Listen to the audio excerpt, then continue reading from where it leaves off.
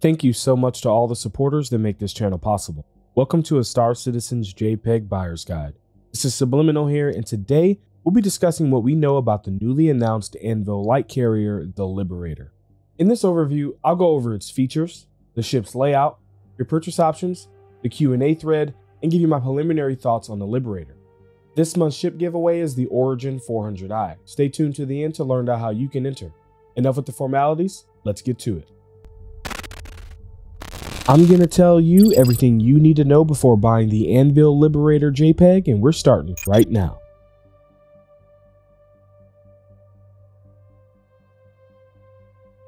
From the Navy's most ubiquitous fighters to massive warships and large-scale troop and vehicular transport, Anvil is synonymous with space combat and military options, due in no small part to their laser focus on the mission at hand.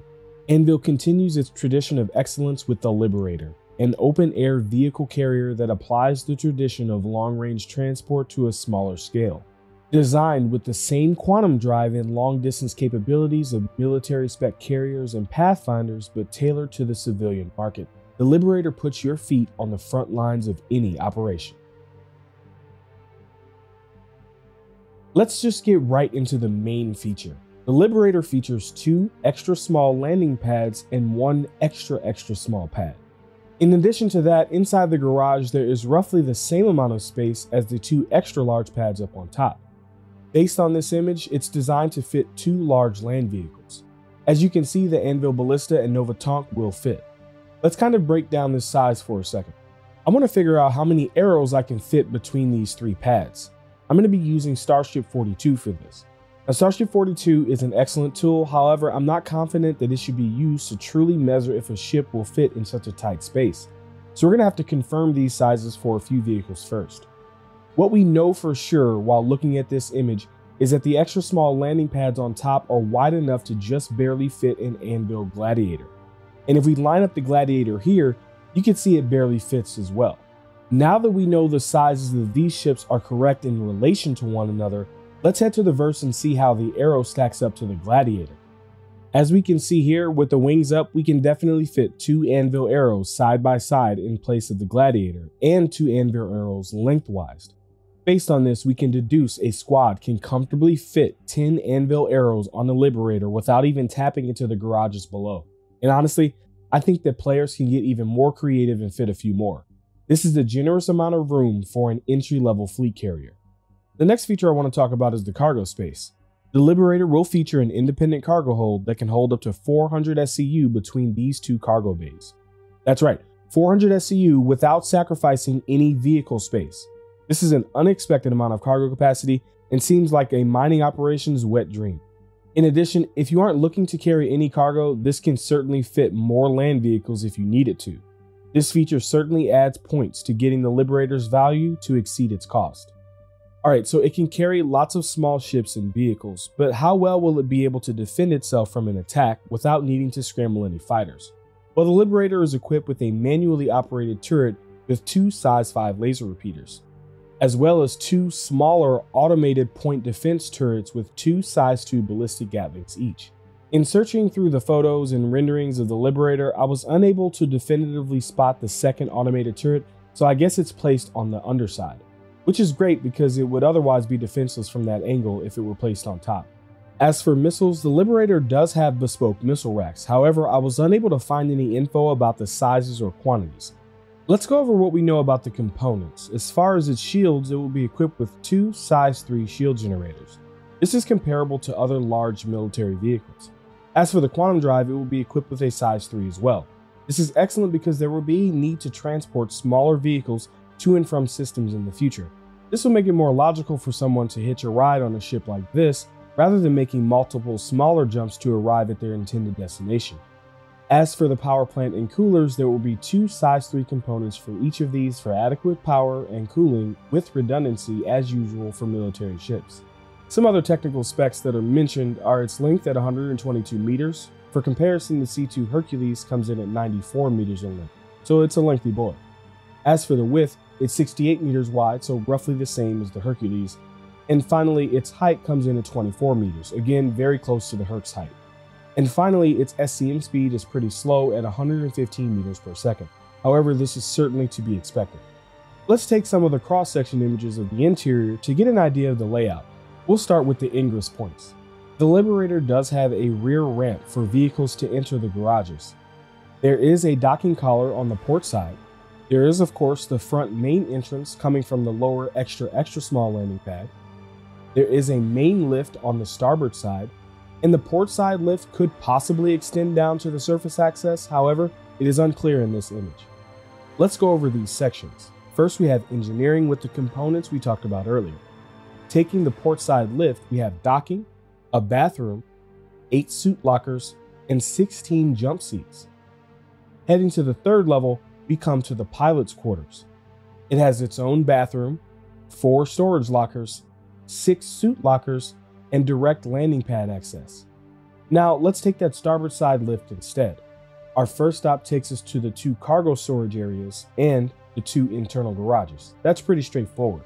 The third level takes us to the man turret, access to the top exterior landing pad, bathroom, 4 storage lockers, 2 suit lockers, and the bridge. Alright, before you start reaching for your wallets, let's discuss price. Concierge can scoop up the Liberator with LTI and the Condor paint skin for $500 war bond. That's right, $500. Everyone else can buy it for war bond without the skin for the same price. And if you use store credit, you can upgrade to the Liberator for $575. Typical with concept sales, there is no option to upgrade and get the war bond price. Concierge can also pick up that Condor paint for $19. And lastly, the Liberator is available in a few packs. The Liberator Fighter Pack with the Titan, Arrow, Hawk, and Cyclone TR for $720 war bond and $820 standalone. It is also available in the Liberator Strike Pack with the Gladiator, Super Hornet, Hurricane, and Ballista. And if you're Concierge, you can pick up this pack for $1,050 war bond or $1,195 standalone. One really great thing to note, if you purchase a Liberator, you'll get a Super Hornet and an M2 as a loaner until it's released. Before I go over my overall thoughts, let's rapid fire through the Q&A while I share my thoughts on the questions asked here. Will the Liberator be able to repair, rearm, and refuel the ships it's transporting?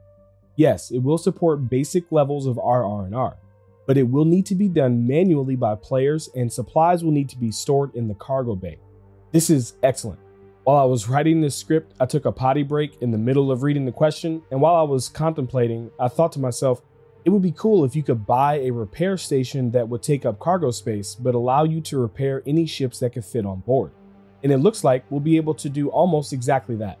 Are ships on the pads protected by the size 3 shield now that we have SDF shield tech? Just like the Kraken, the shields extend a few meters out and will partially cover ships on the pads. I am slightly disappointed by this, but it's really not that big of a deal. The combined damage that this thing can deliver to the battlefield between its own weapons and missiles and what it can potentially carry on board, it will be well protected as long as the crew is ready. What are the largest ships that can be parked on the Liberator? The garages and the front landing pad can fit a Tumbrel Nova, Anvil Ballista, or an extra small ship. As for the upper pads, they can fit most single-seat fighters like the Sabre and Hornet, as well as the Mist Prospector. This is a lot of space, and I can't wait to see that Prospector try to fit on that extra small pad. Are they saying you can bring 2 Prospectors? Will it be possible to place one large ship on both of the top pads? Yes, you can, but you will not be able to spawn it this way. You will have to manually land a ship to fit in this configuration. This is certainly to be expected, and I couldn't imagine it going any other way. How does the Liberator's armor compare to other military vessels? The Liberator will pack medium to heavy armor. This seems fine to me, however, until we actually get armor, this is kind of arbitrary to me. Does the 400 SCU include the garages or just the cargo bays? The 400 SCU only refers to the cargo bays, not the garages. Cargo placed in the garages will not be mag secured. This is excellent and way more cargo than what I would have expected it to hold. Plus, we don't know what this entails yet, but you may be able to store more unsecured cargo in the future. What is the difference between this and the M2? The M2 is not designed to carry spaceships, but the Liberator is specifically designed for this role. Duh. Will we be allowed to spawn more ships in the future without our first vehicle being despawned? Yes, the current limitations are temporary. Can you lock down ships on pads? If so, can they be forcibly removed? They are currently in discussions on how this will work and have nothing to say on the matter at this time. The Liberator is described as having extreme range. How does this compare to the Kraken and Idris? When they use the word extreme, they're referring to other ships of its size. Can land vehicles be driven up the garage door? This can be done, but if the door takes enough damage, it will become inoperable and the rear access will be the sole means of removing vehicles and the cargo inside. What are the two cylinders on the lateral side of each engine? They have no function and are part of the rule of cool. Will the Liberator be able to traverse jump points with ships on the deck? Yes, if the ship is landed on the deck, it will jump with the Liberator. Is the Liberator a capital class ship as listed on the ship matrix? Because it doesn't seem to have capital class components. Capital class ships are not defined by their components, however, this is an error and should say large instead. Why would we expect the ship matrix to be correct? Where is the tractor beam located and can it be used to pull an in-op ship onto the pads and be transported off? The tractor beam is mounted on the passenger side under the upper remote turret and needs to be deployed to use and can be used to aid in placing ships. What? This is gonna be dope. Does the Liberator offer facilities to house the crew of the ships being transported? Yes, they will have their own dedicated area of the ship, complete with food services, lockers, storage, a seating area, and a space shitter.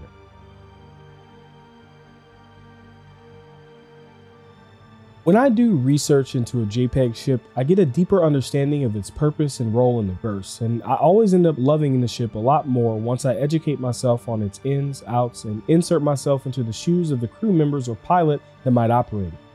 But I have to tell you that this one caught me by surprise. I was totally expecting to not care about this ship. The Liberator is the ship I didn't know I needed. It has everything an org needs to carry out logistical operations. From sending a squad of fighters for an assault on Pyro's space races, or a small crew ferrying passengers to and from systems, to a vast mining operation that would include land mining vehicles, scouts and scanners, a prospector, a crew of hand miners taxied by an Ursa, and even a couple of arrows for a security detail, all on one ship. But even with all of this functionality, there is one glaring issue that is stopping me from adding the Liberator to my fleet, and that's the price. $500 is a lot of money for a ship that can only be fully utilized if you have at least 5 other players in need of such a ship. And when I think about that, I get a little weary about spending that kind of money. What if someone in my group already owns one? We don't need another. Why should I be the one to fork out the money for such a ship? With Pyro and Nyx on the horizon, the Liberator is going to be one of the most important ships in the burst. But I'm going to have to wait until it's available for purchase with Alpha UEC before I can add it to my fleet.